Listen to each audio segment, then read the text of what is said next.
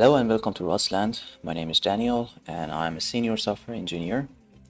Today we're going to work on another exercism exercise, finding the leap year. If you're not familiar with the leap year, a leap year is a calendar year that contains an additional day added to keep the calendar year synchronized with the astronomical year. To simplify it, a year is not exactly 365 days, but 365.25. And to keep the Gregorian calendar sync, based on the following pattern, we add one day every 4 years to the February month. Now, let's take a look at the pattern. So as you can see, based on this pattern, on every year that is evenly divisible by 4, except every year that is evenly divisible by 100, unless the year is also evenly divisible by 400. So let's start by implementing the first line. So as you can see, we have a couple of tests here, and the first one, what we need to do is to check that if year modular of 4 is 0, return true, otherwise it's false. So that's the very first code part that we can implement. So let's test it. So the first test is passing. Now let's move on to the next one.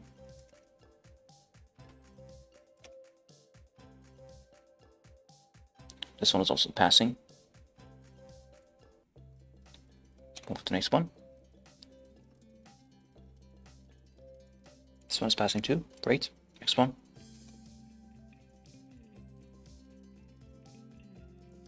Okay, this one is passing. Great.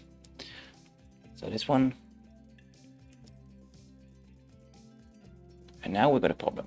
So now this test is checking on under, so we need to get back here and implement the second part.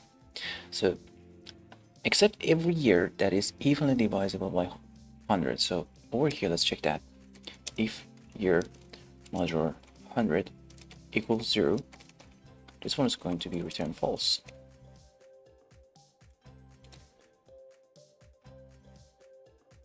And it's passing. Great. So let's move on to the next one. Perfect, it's passing. And next one. Now we got a problem. The year 2000. So perhaps we need to implement the last part, unless the year is also evenly divisible by 400. So over here, if year modular 400 equals 0, so now this part, this should be true. Return true. And let's check the test. Okay, it's working. Okay, let me just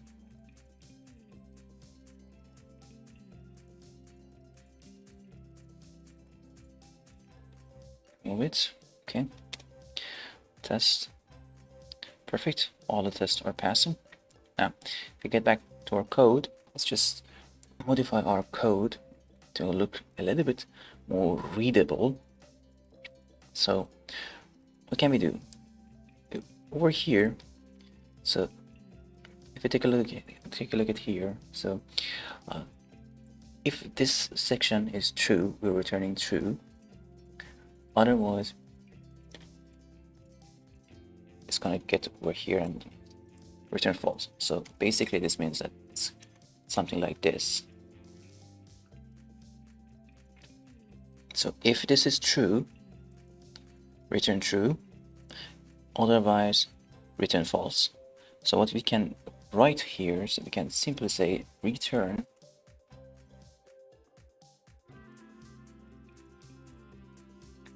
so what we can say here, can remove this part,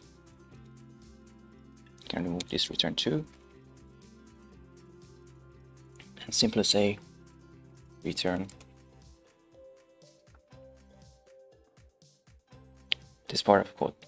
And this part of code, year modulo 400. If it is true, then return true, otherwise return false. So basically we can just say return year modular 400 equals 0 and just get rid of it. We can test it. Okay, so nothing changed. Now getting back to this board, applying the same principle, else, so return true. Okay, now this board is saying that if year modular hundreds is true, then return year modular 400 equals 0. Otherwise, return true. So what we can do about it? Let's first of all remove this return part to make it a little bit simpler. And move the return over here. Now, let's invert this check. So basically, if it is not, then return true. Otherwise, return this. Okay, we're all. So how can we shorten this?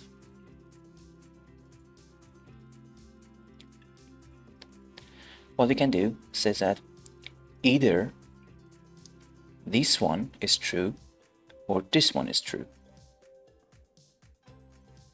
So basically we can say return year modular 100 is not 0, or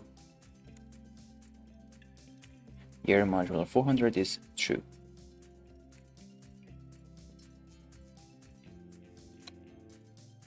You can also check the test. Okay, perfect, it's working. So now we got stuck with this board.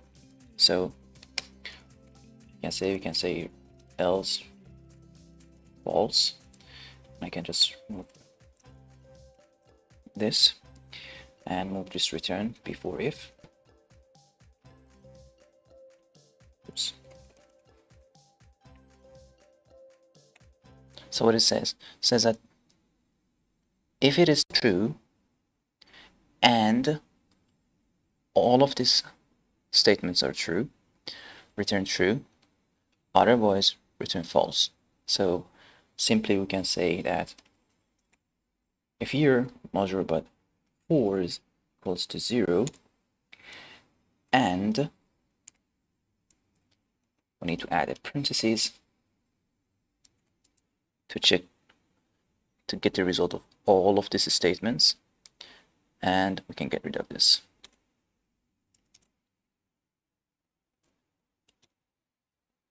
So we can test it, and perfect, it's passing. There are other ways that we can implement these statements. You can use match also. If you want to use a match, so we need to check in a reverse order, meaning that we need to first check this part, and then we need to check this part, and then we need to check this part. So you can simply say match here,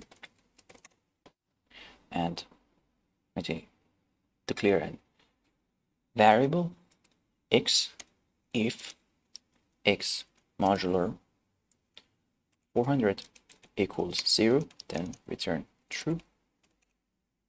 X if x modular 100 equals 0, return false. X if x modular 4 equals 0, then return true.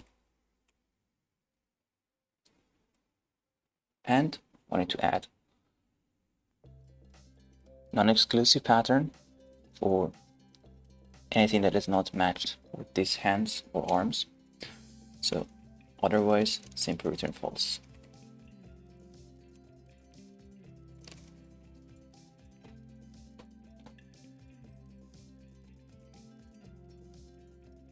Perfect.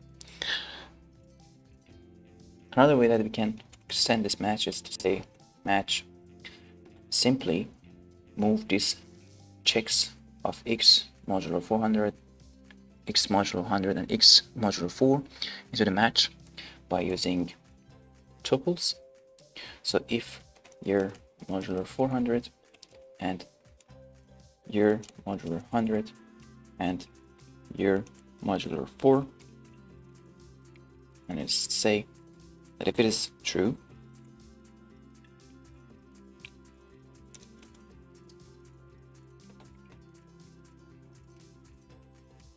modulo 100, and let's say it is 0, anything, and true, anything, 0, anything, false,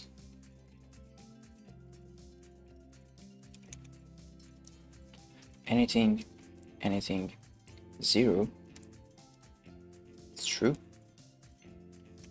and anything, and false.